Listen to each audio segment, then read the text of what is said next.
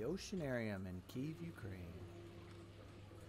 Well, I'm at the Oceanarium in Kyiv, and there's no flash, so we'll see how that looks on my camera here. Now be sure to hit that subscribe button. That encourages me to keep making more videos like this. Now I don't know too much about saltwater, but I'll give you what I have. I'll give you what information I have, what I know. The little angelfish looking fish there are called mono fish or mono angelfish. And everything I say about saltwater you kind of got to take with a grain of salt. Always an educated guess on my part there. But I do my best. And we've got a school of look-downs here. So shiny they look like they're made out of aluminum foil. And the shiny side too, not the dull side. Very pretty fish.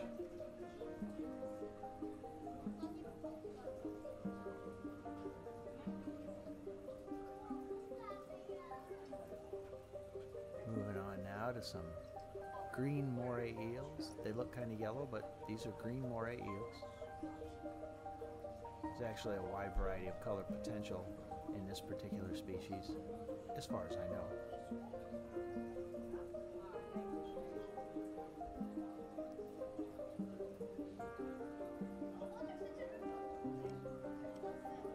And we've got a school of foxface there, the yellow ones with the black face.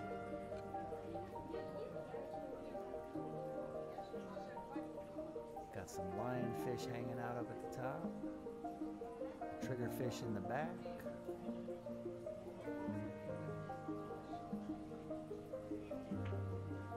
Nice big puffer fish.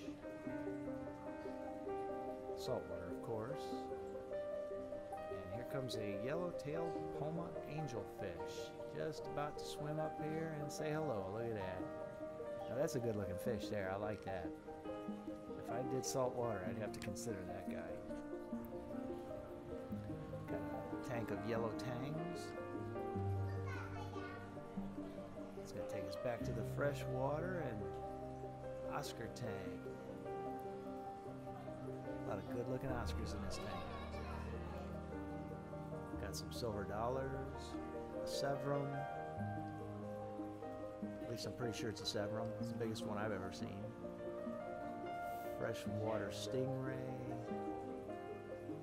Freshwater stingray belly. This is my favorite. Yeah, definitely. There's the Severum. At least I think he's a Severum. I've never seen one so big. But he's a nice looking fish. I love those Oscars. Got a tank of blood parrots. Seems like they're kind of wasted on this tank.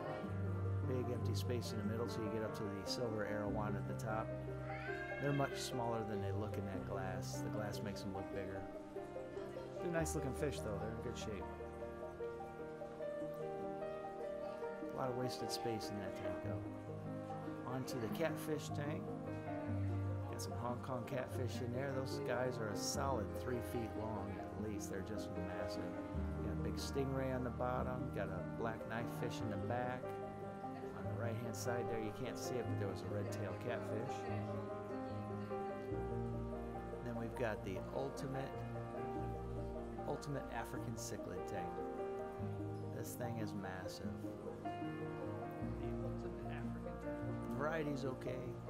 I'd like to see it mixed up a little more, but then again, I'm not good at which ones can go with which, so this may be as good as they can get. I don't know, but still some neat fish, and what a great tank, just massive.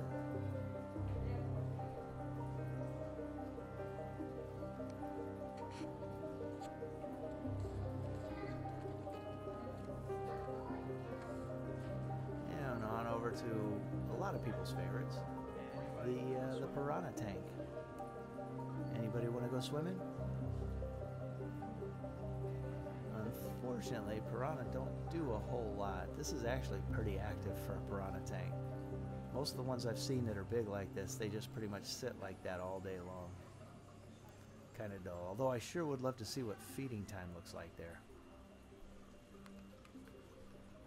Then we got a really pretty tank full of, I'd say, close to 1,000 1,000 cardinal tetras in there, along with several hundred rummy nose tetras. The ones that are schooling and heading to the left there, those are all rummy nosed. They tend to school really tight together. A really neat sand waterfall. I might have to do that in one of my tanks. That is probably the most cardinal tetras I've ever seen anywhere. Looks like a live planted tank. Rummy nose tetras are on my to get list. Now we have the discus tank, and if you look in the back there on the bottom, I'm just a little to the right. I missed a stingray down there, hidden in the back, just blended in. Of course, those are 3 clown loaches.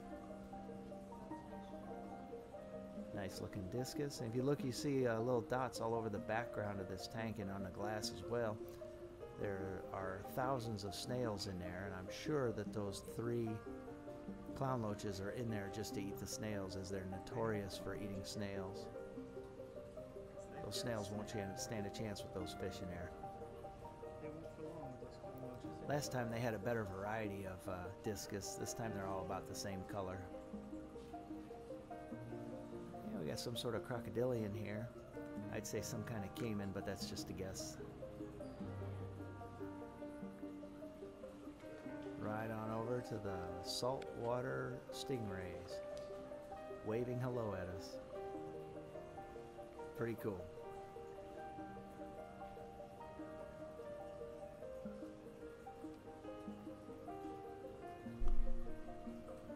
I got a few more little saltwater tanks there, different corals in there.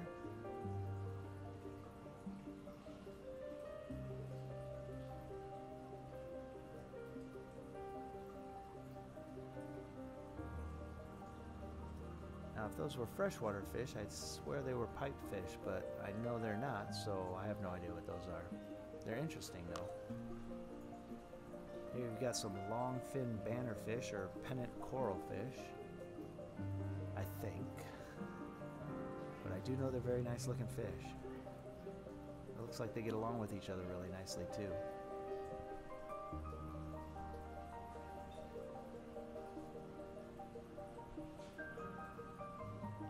And there's an orange angelfish on the left in the back. So of course he goes right into the darkness when we want to try to film him.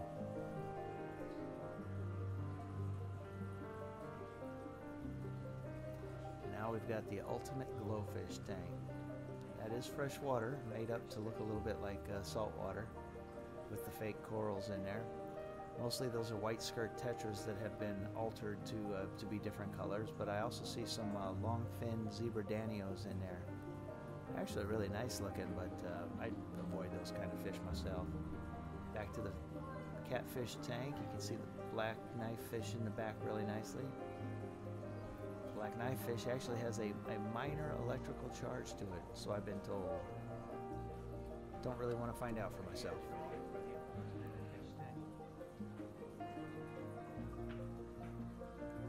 The ultimate fish tank. Oh my goodness. This is perfect if it was fresh water and in my house, although my house would have to be bigger. Love tanks like this. I'd never leave this room in my house. Pretty sure that's a leopard shark, and those might be moonfish. Perhaps. But they're cool, whatever they are.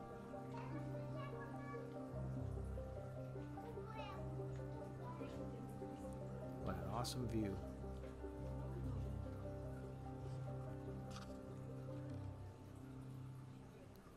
And I think these are called Sergeant Majors. They fill the tank up much nicer than the blood parrots. They spread out a lot better. These are the goldfish. They used to be in the they used to be in the blood parrot tank. They filled it out much better than the blood parrots do, but I guess they decided to mix it up and change it out. Of course, there's some black mollies in there, some orange mollies, variety. And then on to the koi tank. Last time I was here, the koi tank had some much bigger koi, and the water was much more polluted looking, so I guess they got rid of the big ones to make it easier to maintain. Although it kind of loses something, I think, with just smaller koi, because I've got goldfish that are that big.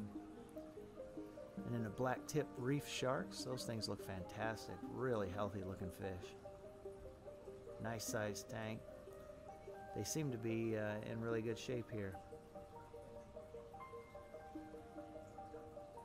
I don't know anything about keeping sharks, but that looks like a good place to keep them if that's your thing.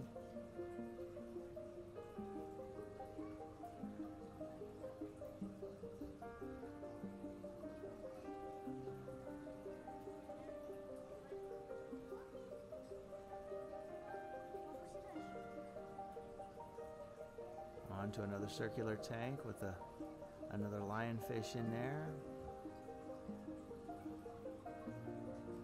That might be a butterfly fish, and that's definitely a beautiful puffer fish. A couple more freshwater stingrays. I would like to see these guys in a slightly bigger tank, or much bigger tank. And another moray eel, a different variety. Not familiar with this one.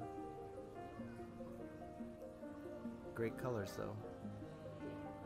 And then on to the jellyfish tank.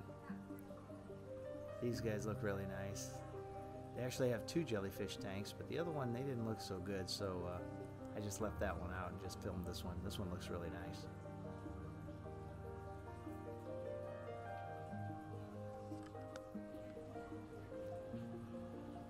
And now the other side of that reef tank I was telling you about when we first came in. More of the mono angelfish. Looks like a fox face fish to the left we just barely saw.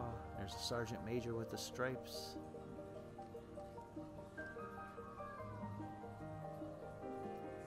Looks almost like a convict back there.